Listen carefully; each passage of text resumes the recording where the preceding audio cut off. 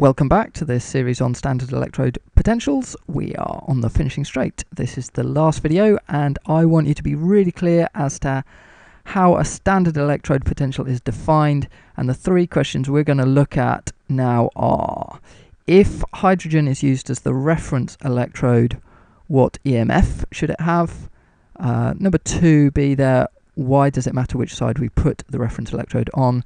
And finally, what things do we need to do consistently in order to build up a table of standard electrode potentials? So first question, if hydrogen is used as the reference electrode, and it is used as the reference electrode, what EMF should it have? And here I've drawn out a hydrogen half cell being measured against the reference electrode, which is a hydrogen half cell. So of course there is no potential difference, and the voltage of the hydrogen reference electrode is 0 volts. Next question, why does it matter which side we put the reference electrode on? And here I'm measuring the zinc half cell relative to hydrogen half cell, and depending which way round we put the zinc and the hydrogen, the recorded voltage is going to be different. As you can see, with the zinc on the left hand side, there's a voltage recorded as plus 0.76 volts, but the other way around the reading is minus 0.76 volts. And once again, we want to be able to quote the electrode potential of zinc relative to hydrogen without having to clarify each time on which side we've put the reference electrode. So we have a second convention, which is that the reference electrode is on the left-hand side. I.e., this one here would be the correct way to measure the electrode potential of zinc, and not this one here. And now we're ready to answer this last question. What things do we need to do consistently in order to build up a table of standard electrode potentials? So number one, left-hand half cell into negative terminal of the voltmeter.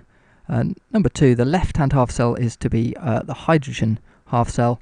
And then thirdly, we need standard conditions. So for gases, 1 atmosphere, for concentrations, 1 mole per decimeter cubed. Elements in their standard states, and 298 degrees Kelvin.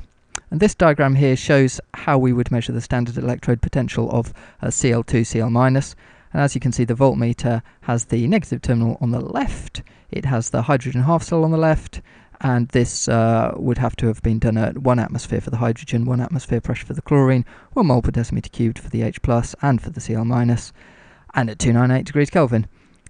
The measured potential here is plus 1.38 volts, so we can say that the standard electrode potential for Cl2, Cl- is plus 1.38 volts.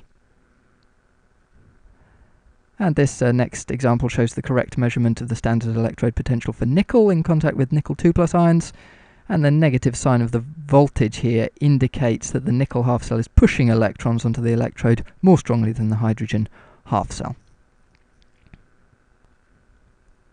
And this last example is the measurement of Ag+, which comes out as plus 0.8 volts.